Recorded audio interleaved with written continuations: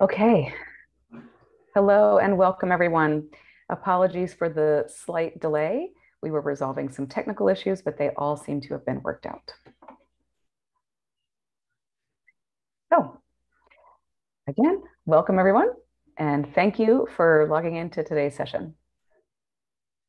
I'm happy to see this audience. My name is Lorna Quant. I'm a faculty member at Gallaudet University, and I'm one of the co-founders of the CREST network. I work alongside my colleague, Melissa Malzkuhn.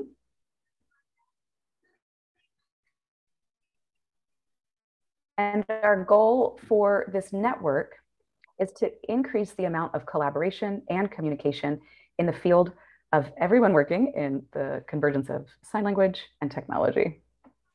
This is our third event of the CREST Fest 2021.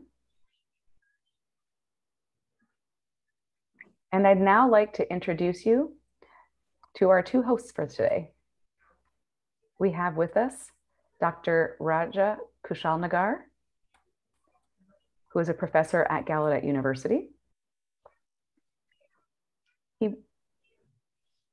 He will be engaged in conversation today with Dr. Josefa Rangwala.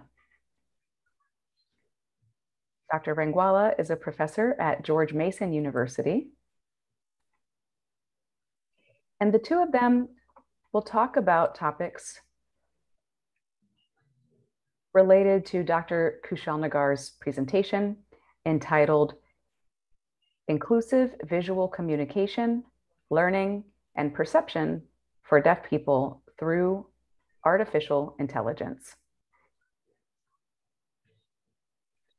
The goal of today's event is not to have a scripted formal conversation, but instead to allow for a conversation in which Dr. Kushalnagar and Rangwala can have a genuine conversation about this topic. Of course, that said, we do have some questions already prepared to spark the conversation, but we absolutely welcome questions from the audience as well.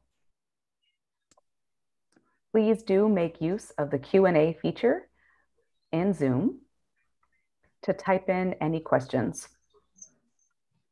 Using that feature makes it easier for both discussants today to see your questions. That said, I'm looking forward to today's conversation. Oh, and feel free to use the chat box for comments and other sorts of conversation. But questions should be put into the Q&A feature. Again, thank you everyone for coming out today. And especially thank you to our two hosts who have joined us today. With that, I think we can go ahead and start with introductions. If you'd like to share a little bit about who you are and your work with our audience. Over to you. Hi there, this is Dr. Raja Kushalnagar. And I don't know how the interpreter has already pronounced the name, and I can't tell her how to pronounce it, but I do care about how it's spelled. So I do make sure that people get the ordering of the letters correctly. So I say that just to you not be so intimidated by my name. As was said, I am a professor at Gallaudet University, where I focus on accessible technology and information communication, especially as it has to do with communication, sign language, and other possibilities, including multi-sensory types of communication. So again, my research is rather broad. And now I will let Josefa introduce himself. Thank you, everybody. First of all, thank you for involving me in this event. I'm very excited to be a panelist alongside Raja. My name is Josefa Rangwala. I'm a faculty in computer science at George Mason University, one of the other Georges in this area. And my research is in mostly applied machine learning and applied data mining. And along with Raja and other colleagues, I see one of them in the attendee list, Professor Yana Kosecha and Parth Patak. We all are working towards developing a a sign language recognizer for essentially Alexa. And we'll talk more about this. But I'm super excited to be at this event, and I think a great event is when the audience participates. So please, ask your burning questions, and hope you have seen that great video that Raja had prepared before, because that really opened my eyes.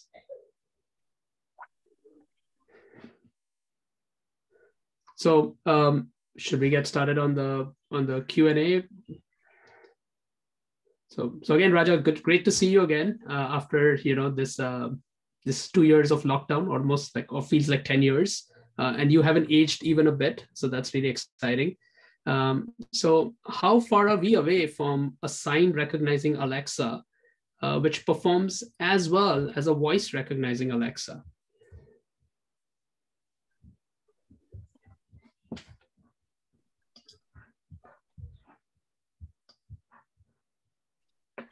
Well,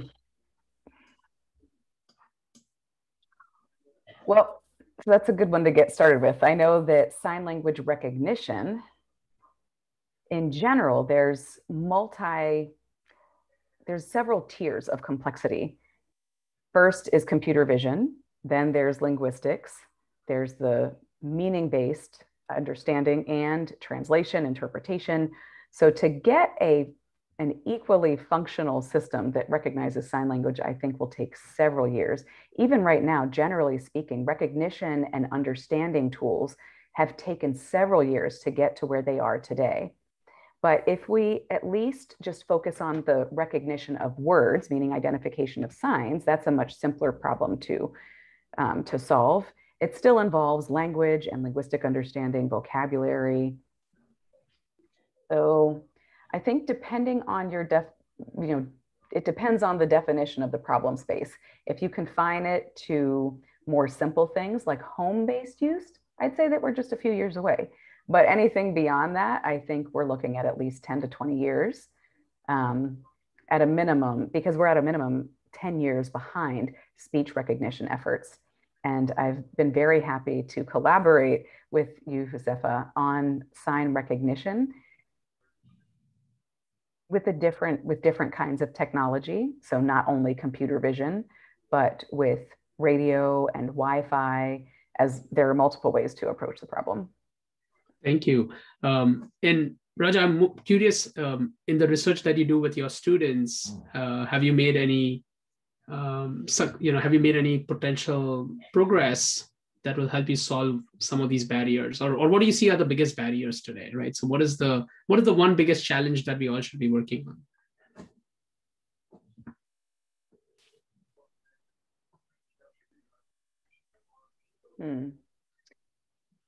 Well, in general, with machine learning, we have to work with big companies, and I've tried looking at timing. They've spent millions of dollars focusing on speech recognition machine learning, and we don't have those sorts of resources for sign languages yet.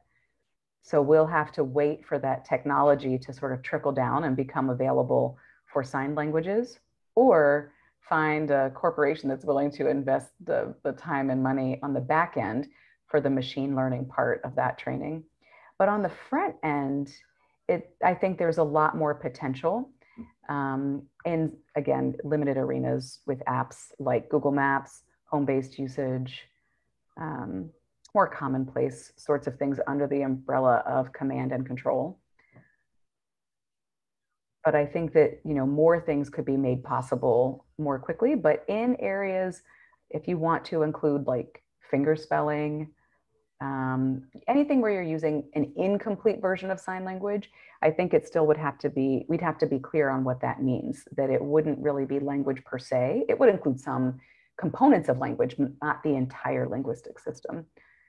So I think if we focus on limiting the problem to things like finger spelling, which I'm happy to say, I think we're pretty close to that being possible within maybe just a handful of years, 2, 3. And also gesture recognition is another component. People are working on that on campus at Gallaudet as well. So they are working on gestural recognition systems. And of course, gesture recognition is different than sign recognition because there's not the linguistic components that you need to worry about. And it's a much more limited type of detection, but it can still be very helpful, especially for home use. Great, great. So I'm also curious. I think there's a question in the chat that I think I could take, which is related to our discussion. Jason asks, how the data is structured. Do the fingers and face play any role in sign language recognition for Alexa? What is the quality and granularity of the data itself? And he's also curious about the type of modalities. Is it camera, depth sensors, LiDAR? What is being used?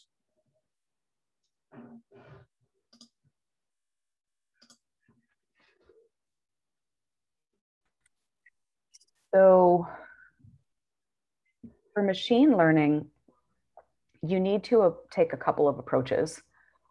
One is to think about training it to coordinate the speed, to segment its input. We've borrowed technology from speech recognition for segmentation, and in order to apply that to finger spelling segmentation. I've worked with a team at Google, or excuse me, I'm currently working with a team at Google to both segment and detect individual letters and numbers. Would you say something about the capture methods that you have seen being used, like camera, depth sensors, LiDAR?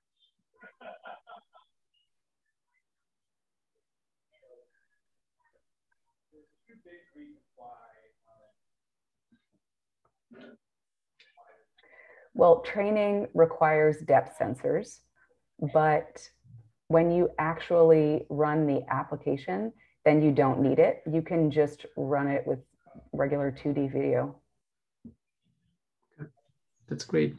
One interesting thing that I think, Raja, you mentioned is that companies have invested a lot in speech recognition technologies, right? And I think we see the usage of it right now on Zoom, right? You could translate my speech into Spanish, for example, very easily. And I think it's exciting to envision our speech being translated in sign language automatically and vice versa, both ways, but also thinking about American Sign Language to British Sign Language.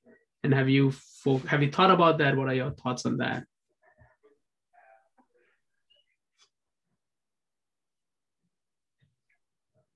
That is something that I've thought about. That would mean machine learning for each language, just like there is speech recognition for each language. So this is a multi-layered challenge. First, there's the algorithms, the technology, and the data. And the more you have of each, then it becomes an easier problem to solve per language. Okay. Athena is asking you, as a deaf and a signing educator in the computer science field at a deaf university, what are some barriers that you have observed in deaf learners trying to engage with and learn computing in general, programming, machine learning, and even this technology that we are talking about? So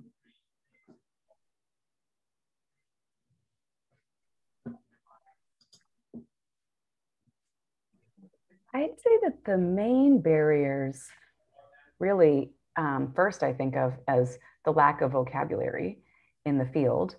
I think, of course, most of the curriculums are in English, and the videos are of people speaking and describing things at the same time. And because looking is listening for us, it's hard to follow just by watching the captioning, because you end up missing out on some of the nuances or the context of these explanations.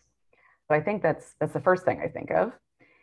And then vocabulary in the sense that we don't have certain standardized signs yet to refer to these concepts that have become established in English. And there are multiple, often it will require multiple signs to refer to the same concept to explain how something works. So I think it amounts to not having full linguistic access in English and ASL. So it's not enough to just have what's available in English be translated into text. So that's one component. Another is to have the vocabulary in ASL for these same concepts.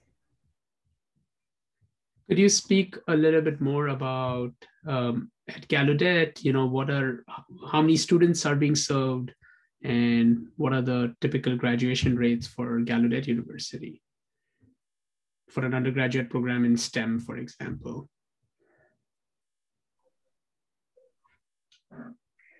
So we have about 40 students in our IT major, which is a pretty good number. And it's been increasing. I think as there's more interest in applied technology, both traditional information technology and also in new fields like this, accessible technology, sign language recognition, and generation. There's another major in a related field, data science. And that also is an area where you can apply skills related to machine learning to the whole set of sign language research. There's another field, other majors that we have in the STEM field. So biology, chemistry, public health, each of them offer their own perspectives, but usually it's more about those who are in IT and data science. Great. Thank you. I want to ask you a question about, when I talked to you a long time ago, you gave me the idea of, you told me captioning, right? Captioning translated into being used at airports and other places. Do you envision how these sign language technologies would move beyond the deaf and hard of hearing community, right? Could it move beyond? Could it scale to beyond there? And what do you think as a application for that?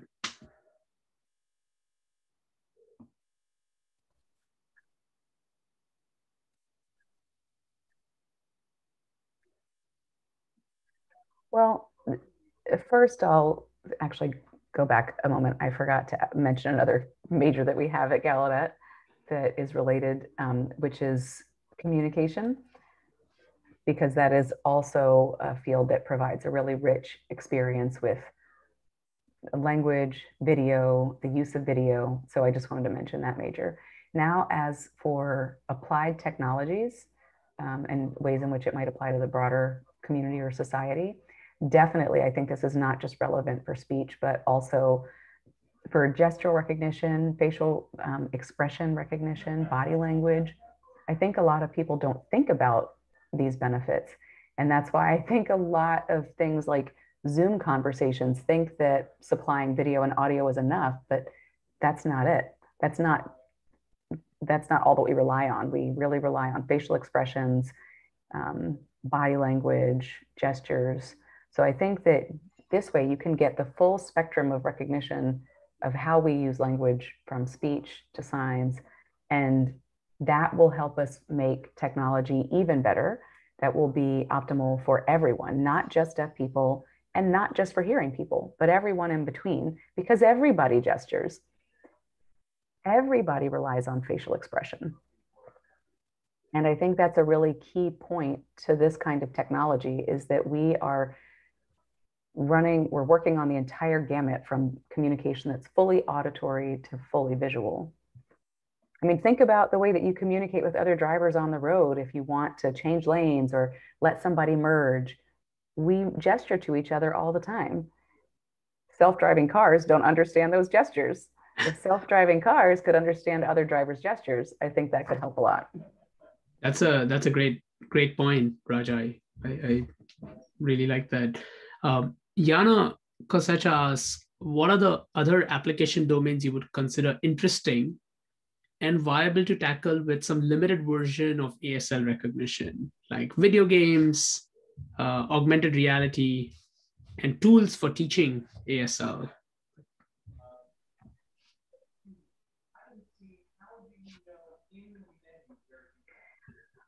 Well, technically, as a technologically focused person, it's hard for me to think about the full scale or range of applications. I depend on folks like you in the audience to come up with ideas for ways in which this technology could be used. So, be it education or the arts, communication, you name it. That's that's what makes it so great when we brainstorm as a community. Josefa, do you have any ideas? Anyone in the audience, do you have other ideas for where you think that this technology could be used? I think games for sure, and I think Athena is asking a similar question where there are VR apps and games that have technology that allows for one-to-one representation, hand tracking, and recognition of some specific in-app actions. So she asked why can't we use that right now? Right? Why don't we use that right now to improve the experiences of with sign recognition technology?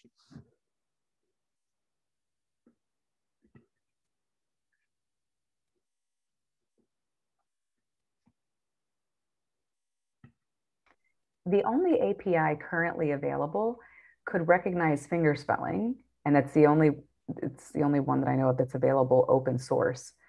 But for bodily or skeletal recognition, those are available, but they just aren't at the level that would be needed to understand sign language.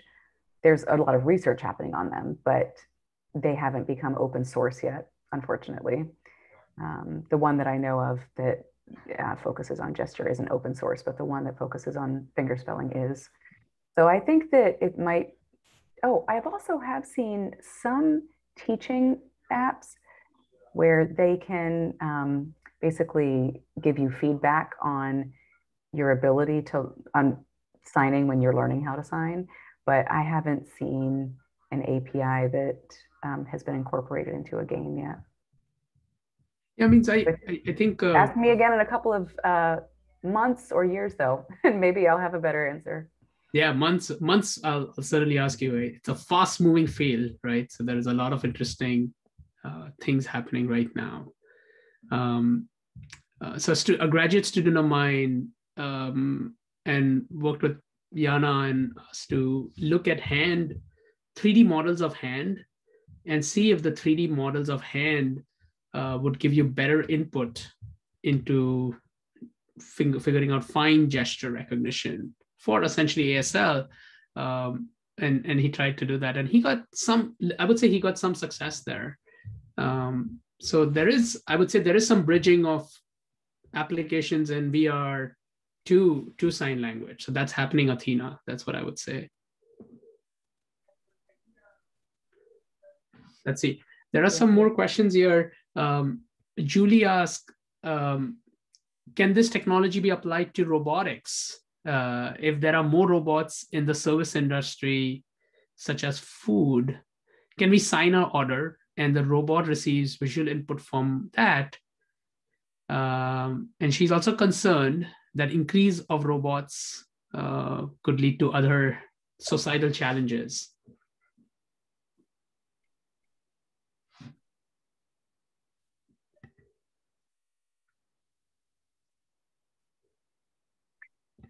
So robotics, I think this is sort of an interesting like reversal because then it would be sign generation instead of sign recognition.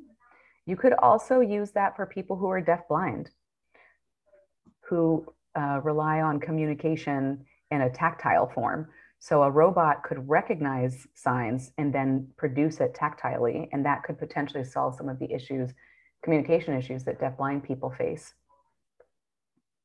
This would be akin to having like a Braille keyboard, but Braille keyboards aren't really used by most deafblind people. This is my understanding anyway, that they primarily use tactile means of communication, whether it's tactile ASL or pro-tactile. So I think that's one application with robotics. Yeah, means I also think in our collaborative work, we're using Wi-Fi as one of the modalities, right? And one of the applications that we were thinking right now is that when folks are biking, right, they would like to know they would like to sense their environment, right? See, who's on the left, who's on the right, who's behind them, and they're going to make a right turn, is a car also going to, or when they're going straight through a right turn, is a car making a right turn? So I think we also see some, some of the similar approaches for sensing that we're using in our sign language technology to be used for making safer biking, right? And I don't know if you have seen things like that in the community at Gallaudet, or in the students that you see.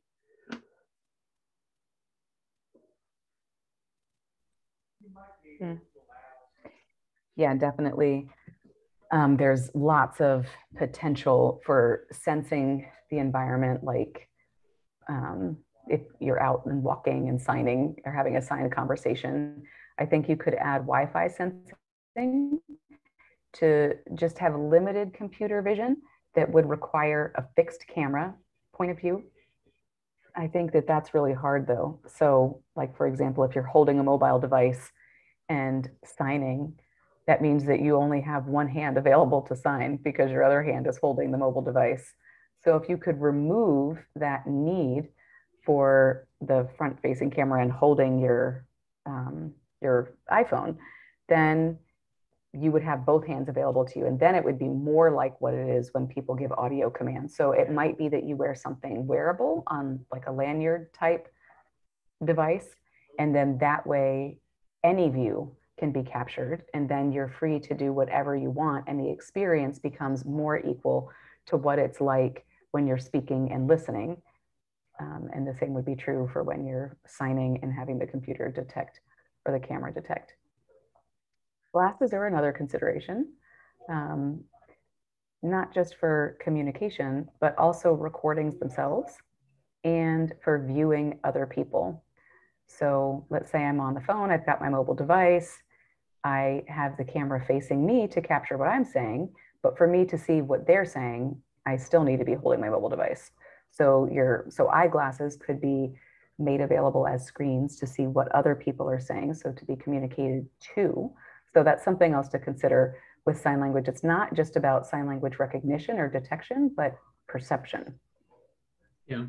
I guess since we're talking about cameras and we're talking about these modalities, and as you just said, my camera is seeing somebody, are you concerned at all about the privacy of these systems then? And how do you protect maybe protect the user themselves, or protect the people around them if they don't want to be recorded? Or so how do you deal with that? Mm-hmm. So, right, there's an entire field dedicated to that very question in computer science now with machine learning called fairness, accountability, ethics, and transparency. And it is becoming more and more important, or at least the recognition of it is, because these sorts of problems that you just mentioned are being identified. So they focus on not only technological adjustments, but also just educating people about privacy issues. So, for example, with speech, there's a long history of knowing what is public and what is private. But because visual communication is different than audio communication, there are two key things that really distinguish them. One is that with audio communication, it's volume based. So the amount of access you have to it depends on the proximity. And the further you go out, your intensity drops by 2. So you could whisper when you're speaking and only allow maybe the person just a few feet away from you would be within earshot. But visual communication doesn't follow that same rule. The drop off is linear. So the farther away you are from someone, it doesn't fall off by a factor of 2. You can still understand someone quite literally, and it's linear. So there's no real way to whisper in the same way that you can whisper in English. So what you have to do is use a physical obstacle. So you could sign under a table so that the person nearest you could see what you're signing, but someone on the other side of the table wouldn't be able to see you. So there's different ways to whisper, but it just doesn't happen in the same way that auditory whispering does. Now, when you communicate, what's captured around you, let's say that you're outside of what's considered earshot, or if there's a visual analog to earshot, then that would define what our expectations of privacy are. So, for example, if someone's pretty far away, they can rest assured that they wouldn't be captured. And then another consideration with captioning is to think about how to show distance in captions. So first, you could try to modify the size of the fonts or the captioning, but that failed because those sorts of textual modifications don't really follow the same intelligibility experiences that you have when sound is low. So what they did was adjust transparency so that you could get a sense of how near or far a speaker was. So you have to think about what the principles are of visual communication and what principles actually give an equal or similar experience to what happens when you communicate auditorily and vice versa. Great, thank you. I see Rachel is asking, to what extent do you think the study of depiction in sign language is important in creating linguistically accurate sign language AI services or applications?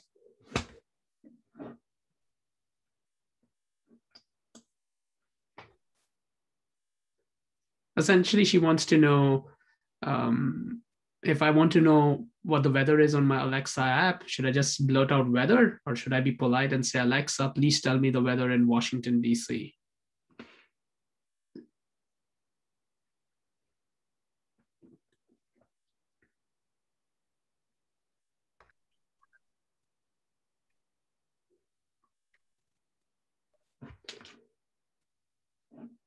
Sorry, just reading the question. Could you repeat it? So the question is, maybe I don't know if I can highlight that,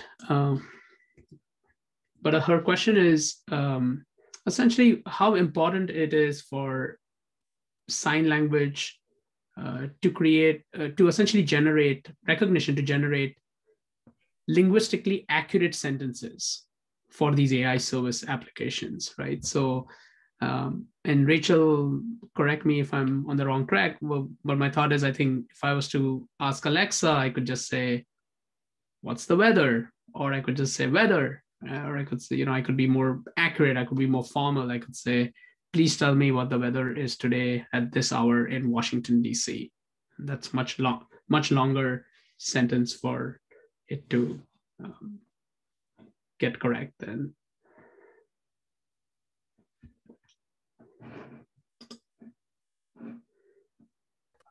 Okay. So I think that this question really gets to the idea of expectations, and that we would probably have to rein in those expectations. So let's say that you have a signing avatar. There's something called the uncanny valley, where if it's not realistic enough, people don't like it. It looks too eerie. But the same thing happens with communication and language quality. So if there's a point at which it's not good at all. So there's a phrase, expect less, or was it hope for the best, expect the worst. So sort of if you expect to be able to communicate in just 2 to 3 word phrases and not have any formal communication, you can get away with pretty simple, a pretty simple string of vocabulary. But if you're expecting full communication, then that requires a great deal of fluency, linguistic expression, rhythm. Any less, and people will be disappointed. So it's a really tough balance to strike. And you get one or the other, but there's not a whole lot available in between. So I think it's best to start with what's simplest, given the technical considerations and limitations. And then over time, as technology improves, then we can consider having the full spectrum of communication available. Okay. I might have missed the explaining that question correctly, according to Julie out there. So maybe I think if you folks could paraphrase the question again, we could re-ask that. So one of you, if you could do that for me, thank you. In the meantime, um, why have there been so few high-tech learning tools for deaf and hard of hearing students implemented in the classroom? It looks like there are many tools which work in the lab. What are the barriers that prevent them from making the leap outside of a lab and into the classroom?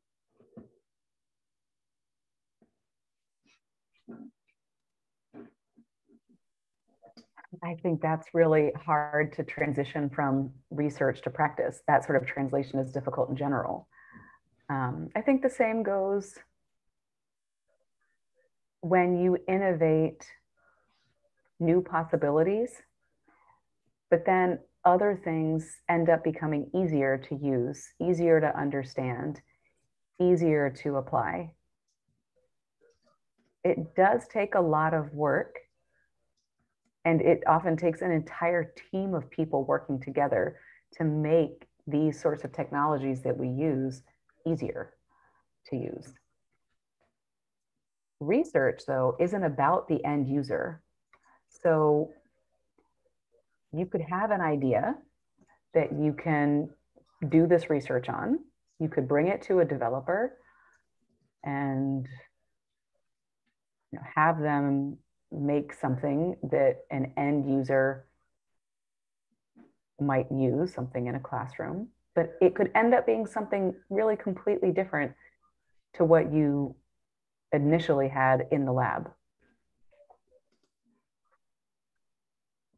Okay. Yeah, no, I agree.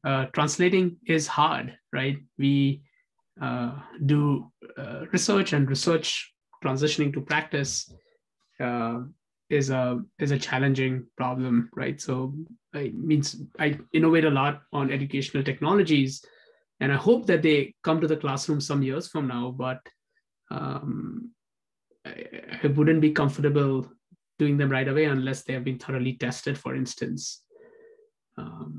So let's see. I answered that. Julie asked you about visual sensitivity. Topic of visual sensitivity is one of the biggest issues that hasn't been solved. Don't know if Raja, you can take that, or we need more context there. Yeah, Julie, could you provide a little more context to what you mean about visual sensitivity?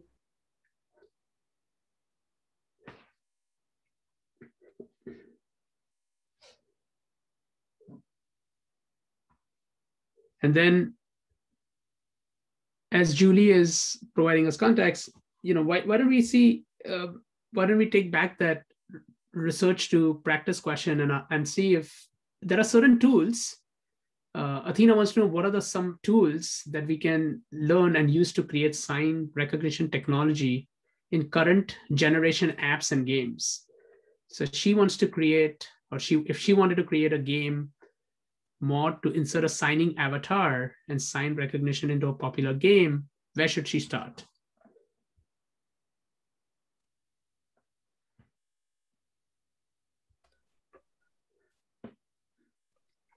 Hmm.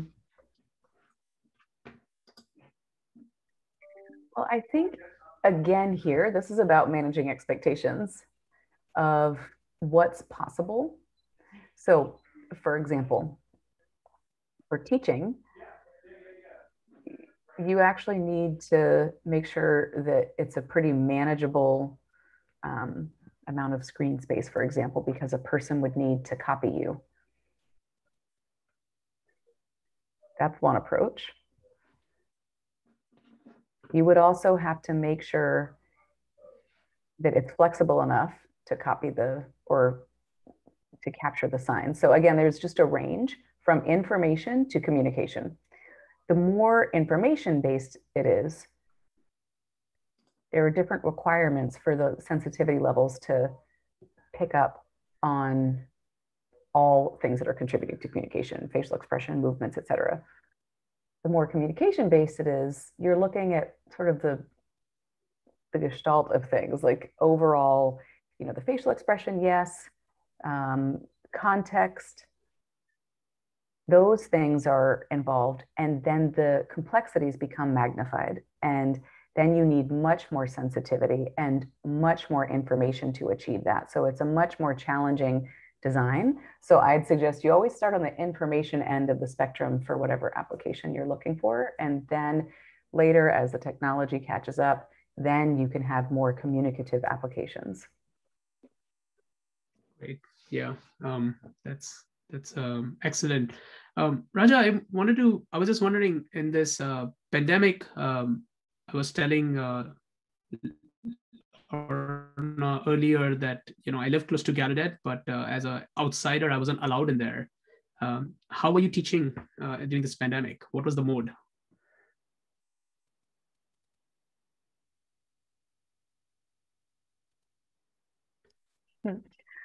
Well, wow. So teaching over Zoom has been really challenging. Fortunately, all of us as a Gallaudet community developed strategies to teach online effectively and to use a software that honestly was not designed with with deaf people in mind. It was designed for hearing people to have just a visual component to their communication. The way that the technology is that it prioritizes audio over video. So, for example, the video compression was awful. The resolution was terrible. Um, for the range of all the range of video conferencing platforms, Zoom was best, but it was by no means perfect or ideal. So, to give you an example that is still unresolved, it prioritizes the speaker.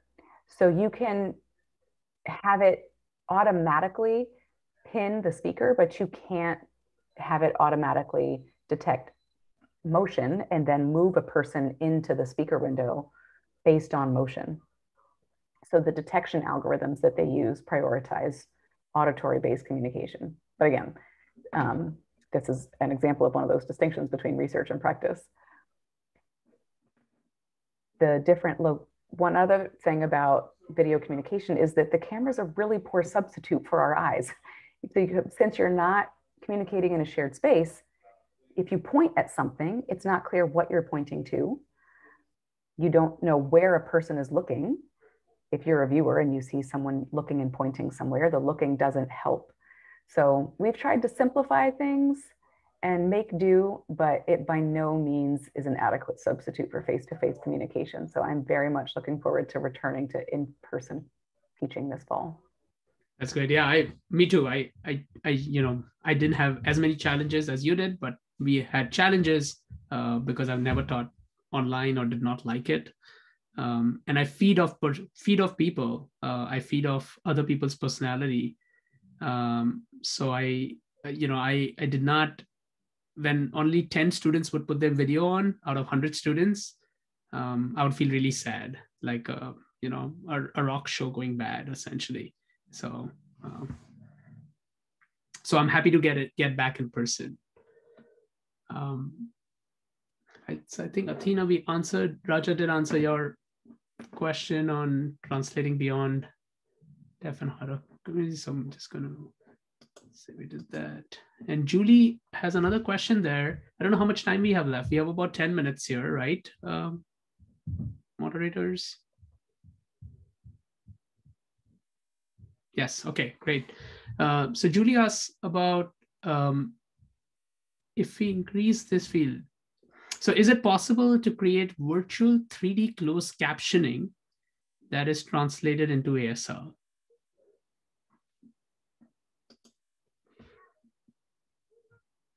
Not sure I exactly know what that is.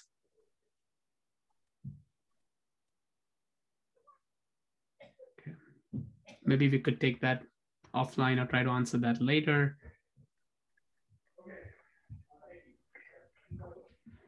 Well, okay, I think I maybe get what Julie's driving at here. I think that she's asking about basically print to sign automated print to sign, which is different than going from speech to sign.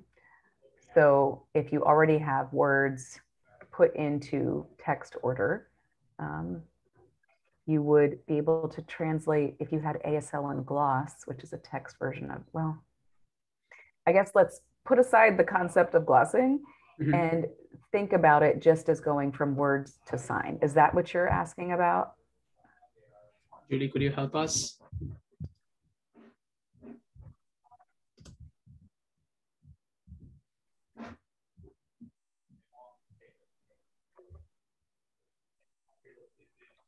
I guess as I think I'm going to ask. So there she says, I meant instead of words that are translated by auditory method, the auditory method would create visual. Oh, I get it now. Would create visual ASL with a fake person, like an avatar, but all in coding.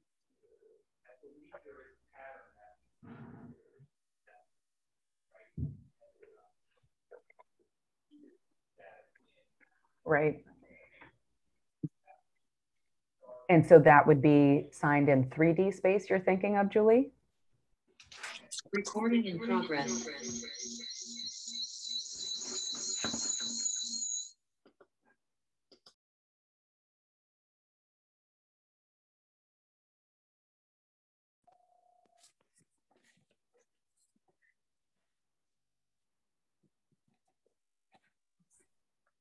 So if you're talking about producing something that would offer signing in 3D space,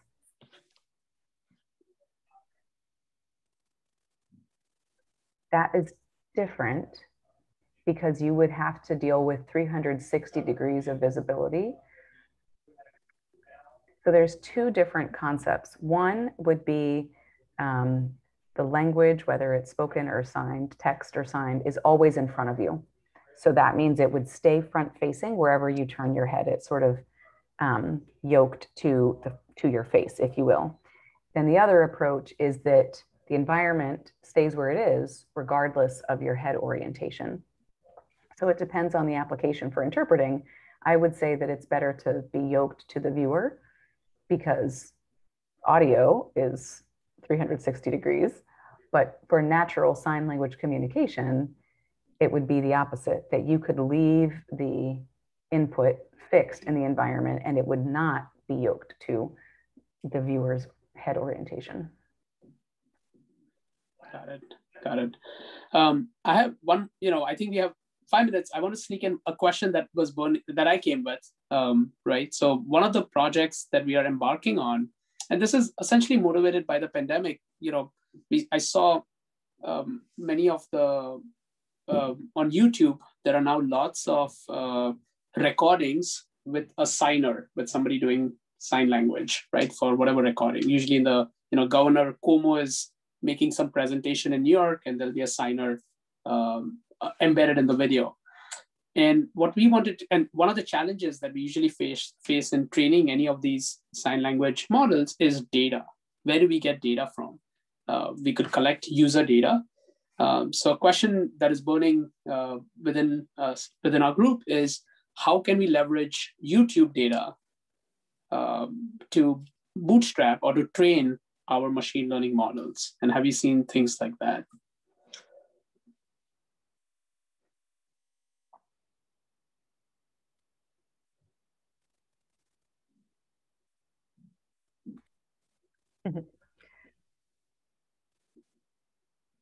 I think that this is an unsolvable problem because of privacy concerns. It's a good point. It's a good point. Yeah. All right. Thank you. Thank you very much, Raja. It was a thank you all. Don't know what the protocol is, but I will assume. You too, by the way. It was good to see you again. Likewise. Okay, well, I thought I would come back on screen to thank both of you. This was a great discussion. It was really enjoyable to sit and learn and listen to both of you. So Again, thank you so much for accepting our invitation to be with us today. This event is not the last event in the CREST Fest, by the way. We're about halfway through now. We've got a few more events lined up over the next 2 weeks. Next Tuesday, we have what we expect to be a very fun event. It'll be a panel on hot topics in sign language technologies. And we thought this would be a perfect place to log in if you're interested in ethics and these sorts of complicated topics and issues. So be sure to tune in next Tuesday if you're interested in that. And be sure to ask some of those burning questions there as well. Again, thank you so much, Drs. Kushalnagar and Rangwala. See you again soon. Take care. Bye.